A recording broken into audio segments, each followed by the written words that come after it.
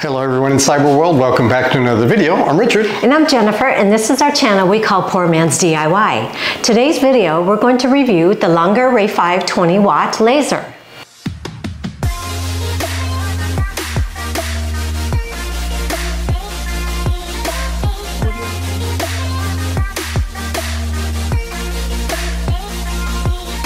Okay, once again, we've been very blessed and we're now given the honor to review this new laser. We're going to do things a little bit different. As we've mentioned in the past, we know some viewers have said that they're not really interested in seeing unboxing. But the idea on our video isn't so much to introduce this laser to people who are experienced with lasers. We want to show what it's like for beginners, someone who's looking to see, should I even buy a laser? And so our review is going to be from very beginning, unboxing it, is it safe? Packed, how good it's packed, how easy it is to put together, and then start using it for, again, primarily for beginners. Advanced people can hopefully use this video as well, but it is geared more to beginners, new to the laser world. So let's get started by opening up the box.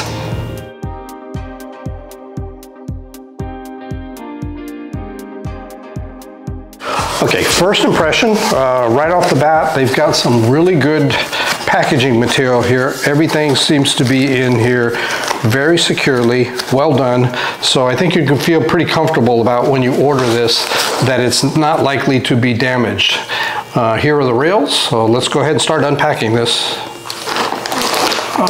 We got the laser head itself. And looks like the adapter. And power cord. There we go. Oh, interesting. So this comes with a screen here that we'll have to figure out exactly how good of an image that shows up on there, and the cables that come with it. Looks like we got a pair of safety goggles and a USB cable to connect to your computer. And looks like these are some kind of a brace that will hold everything together. All right. Okay, so here's a closer look of everything included. We also found some tools that were located inside. They actually have these packaged off, and each one of these packages is identified as step 1 through step 5, which I assume is going to relate to the user's installation guide. The only thing right off the top, I'm missing a step 2. This doesn't say step 2. It might just be a spare belt.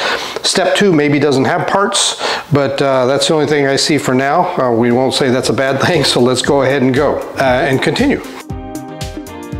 For step 1, we're going to use this package to assemble the frame.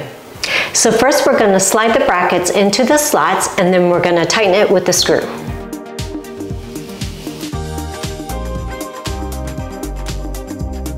Originally, I tightened the screw by hand, but now I'm going to use the wrench.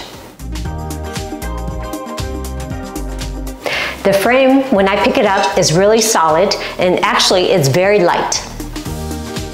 Okay, step 2, we're going to attach the Xaxis arm, and this is actually relatively easy. As you can see, there's 2 rollers on the top and 1 on the bottom on both sides.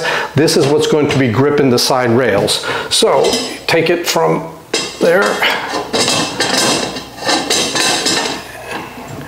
and it just rolls on. Now, if you lay this down, it's not going to be flat right now. There's got to be a base that holds this up, but right now, the rollers on the bottom are going to be laying on the flat surface here, so it is going to be a little wobbly. Step number 3, we're going to add the support feet.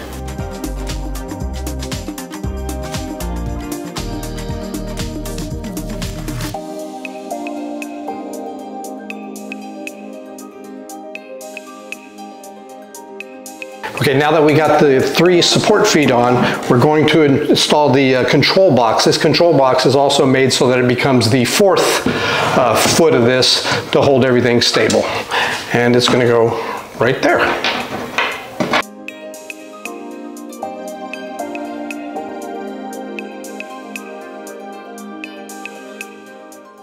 The last step on number 3 is we're going to take the isolation cylinder and place it on the side of the frame here, right in here.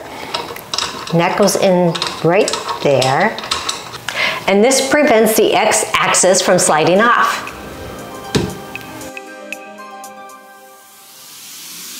In the user guide, it shows that the laser module right here is already installed, but this doesn't happen until step 5. All right, now we're going to put on the timing belt. We did this in advance. The instructions are pretty good, and it shows that this has to go, the timing belt goes underneath the wheel here, then it goes over, and there's a device here that has some teeth that the timing belt grips onto. Goes back to the other side, and then down on the other end. Now, on each end of the supports, you're actually going to bolt it down using a bolt and a T-nut, and we're going to show you how to actually install that. Okay, we begin by putting in the T-shaped screw, as they refer to it. Take a bolt and start to tighten it. What you'll notice here is as you tighten it, the T-shape will start to turn and it will lock into place vertically here. There we go.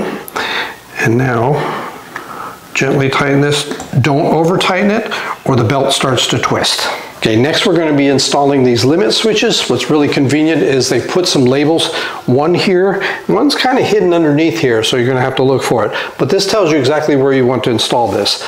This also has a similar T-screw as they talk about it before, and we'll put that in there, line it up where they tell you to, and as you tighten it, that T-square will rotate and grip inside the rail and keep this nice and tight. And we'll do the same for this one here. Kind of hard to see. Okay. Okay, next we're going to go ahead and install the laser module onto the X-axis here. There's a simple item here that fits into the grooves and it slides down. Now, this slides up and down, and you need to be able to keep it in place depending on the item that you're going to be cutting or engraving. It came with 2 screws, and these are what's used to tighten and hold this module into place as such. Now, to be honest with you, so far of all the build, I've been really impressed with it. I'm not too keen on these handles. It's kind of awkward for me to get my fingers in there to tighten it and loosen it. You will find that if you're using different thickness wood, for example, that you have to adjust the height of this. And in doing so, you have to get into this tiny little screw thing to adjust it. I'm used to having some larger knobs to be able to tighten this, but it works fine. It's just for me, that's one thing I wish they would make a little bit of a bigger handle for this. Now we're going to take the cable that's part of the main control module, and at each designated location we're going to go ahead and plug in all the wires in the appropriate slots.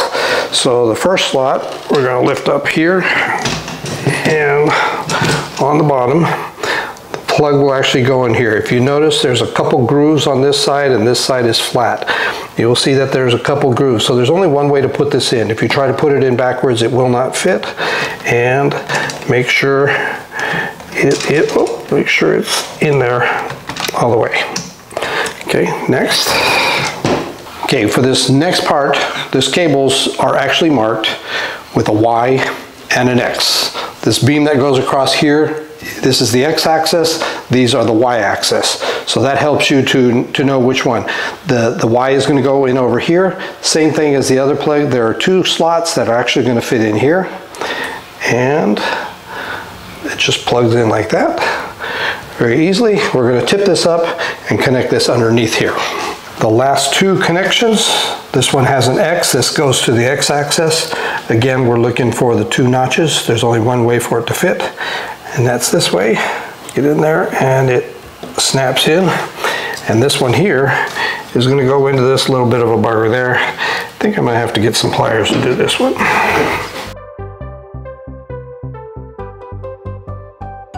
So now this is all assembled, we're going to go ahead and connect it to the power and test it out.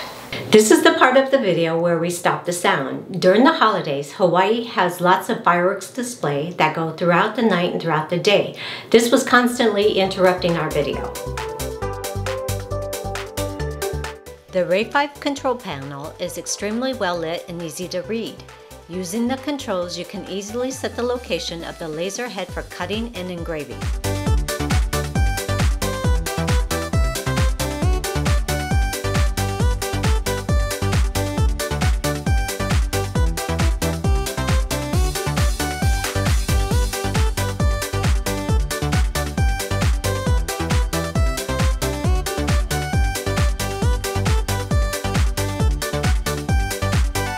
You can even connect it to Wi-Fi.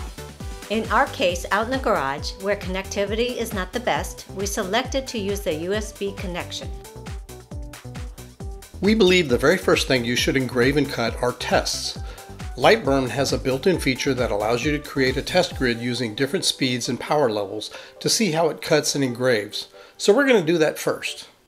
There is an optimal distance for the laser head to be from the surface of the material being cut. The Ray5 laser module has an arm that you drop down to set the distance and then return the arm to the upright position. Critical safety point. Always wear protective safety glasses. When using lasers, it only takes a fraction of a second for a laser to cause permanent damage to your eyes. All right, so here are the results from the actual test for cuts that I made using the testing from Lightburn. It's kind of hard to tell, but you're going to see that if you use high power and slow speeds, that means that the laser is just staying at one area for a longer time and for a stronger strength. And what happens there is you start getting a lot of burning as opposed to a clean cut. But as you look at this grid and you'll see different speeds, some of the speeds that are too fast and the power is too low doesn't actually cut through. And you can see on the back here that it didn't even make it through the wood itself. So, but using this particular test, you can then see that these that actually have holes in them means that we're able to cut through. So you want to find one that is a clean cut, that doesn't use as much power as possible, or as little power as possible, and that doesn't have any charring on here. So if you use something that's less than 100%, that's less strain on your laser, and it should last longer in theory. Okay, again, this is just the test for the cutting, and this here, I think I have it upside down. Okay, this here is the test for engraving. Now, I actually did the test at some really slow speeds and some higher power level, and though it did not cut through, the speeds were too slow and too powerful that it just charred the top of this. You definitely don't want any of these settings. Now, you can look at this particular chart here and you can decide which one of these colors or shadings is ideal for when you want to engrave. Keep in mind, this test is for this particular wood. If I use a different piece of wood, it could give totally different results. So if you're going to be running any kind of test, make sure you run a test for every single product that you're going to be engraving or cutting. Now we're going to use the included sample piece of wood to engrave something simple.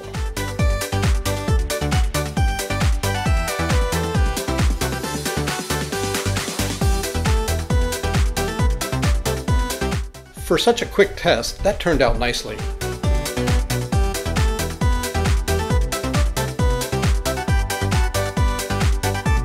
For the next test, we are going to see if the Ray5 can cut through a 10mm thick board.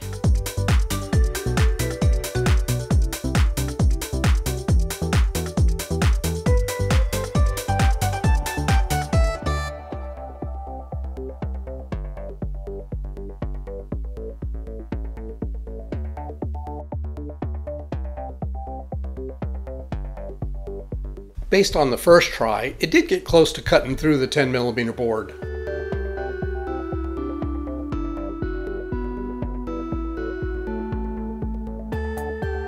I increased the power level and lowered the speed, but it really burned the wood.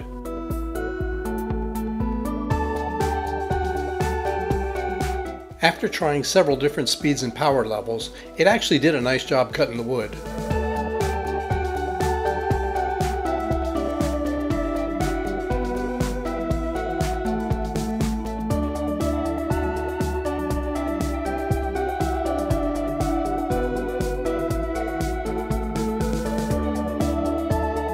We are now ready to test out the machine and actually make something.